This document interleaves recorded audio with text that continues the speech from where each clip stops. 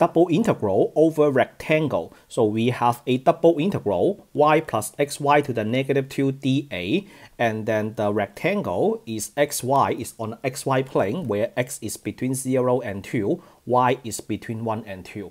Here is how I picture this problem in my mind.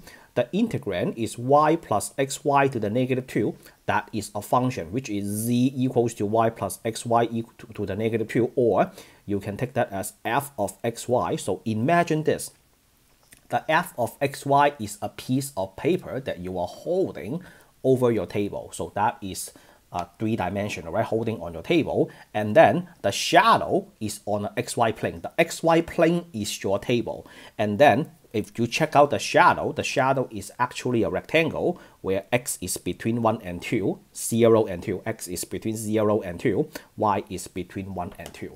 And we will have to set up a double integral. So that will be a double integral. And then I have the integrand y plus xy to the negative 2.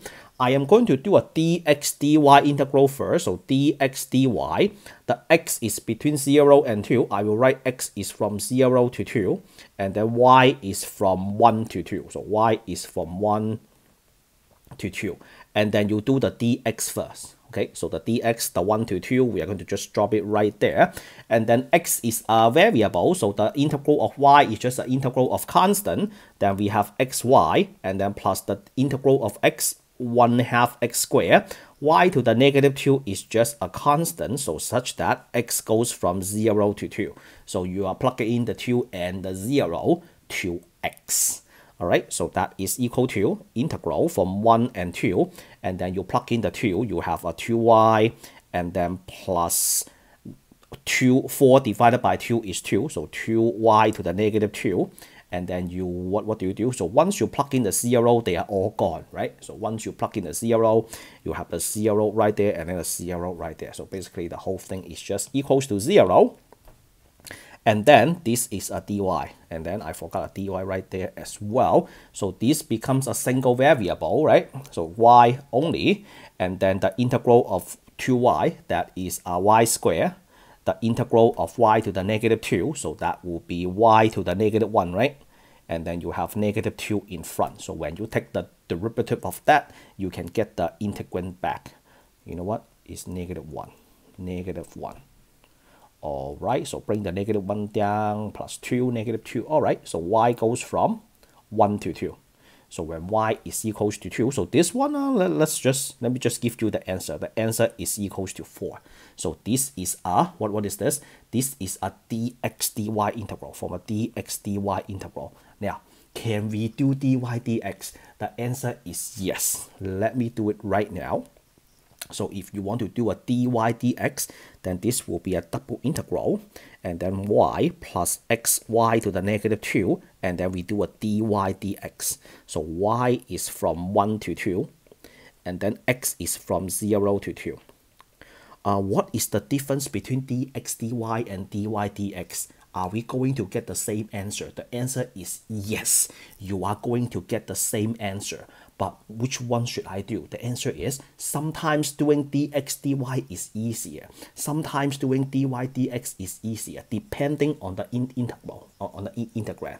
Sometimes dx dy, you can probably do it in 2 minutes, and then when you switch over to the dy dx, you might have to do a bunch of u substitution, integration by part. You end up have to spend 10 to 15 minutes to find an integral that you can complete in 2 minutes.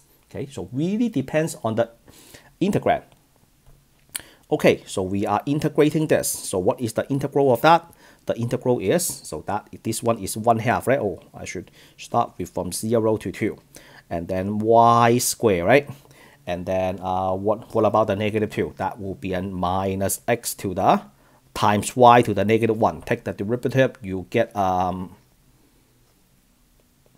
definitely miss the 1/2. Take the derivative, you get the y plus xy to the negative 2. All right, and then y goes from 0, not 0. Y goes from 1 to 2. And then this is over a dx. You have 0 to 2. You plug in a 2 to a y. You have a 4 over 2 is 2. And then the other one, you have a 2 to the negative 1, so x over 2, and then a minus, plug in 1 to a y, you have a 1/2, right? And then plug in 1 to y, you have a minus x, but this is in a parenthesis, so once you subtract that, then that will be a plus x, so I can just get rid of this, and then change this to a plus x, and then a dx. So now we are returning to integral calculus, and then the integral of 2 is the integral, the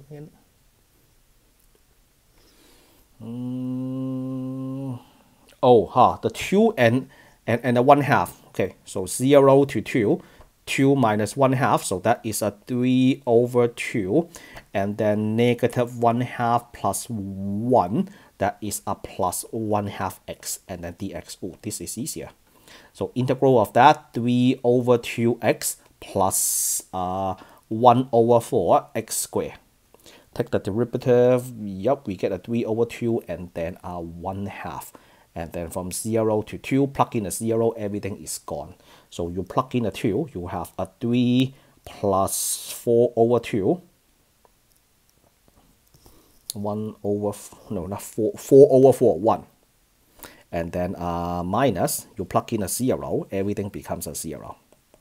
So that is also equal to 4. This is obtained from a dy dx integral. Okay, so you have this problem, the integration process, you have the same difficulty. Sometimes depending on the function, sometimes the dx dy, again, you can do it in under 2 minutes. But if you switch over to a dy dx, you might have to do a bunch of integration by parts, U substitution, partial fraction, who knows. You might end up have to spend more than 10 minutes to do a job that you can do it in 2 minutes.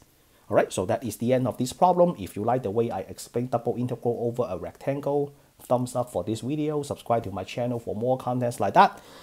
I will meet you all in the next one, signing out.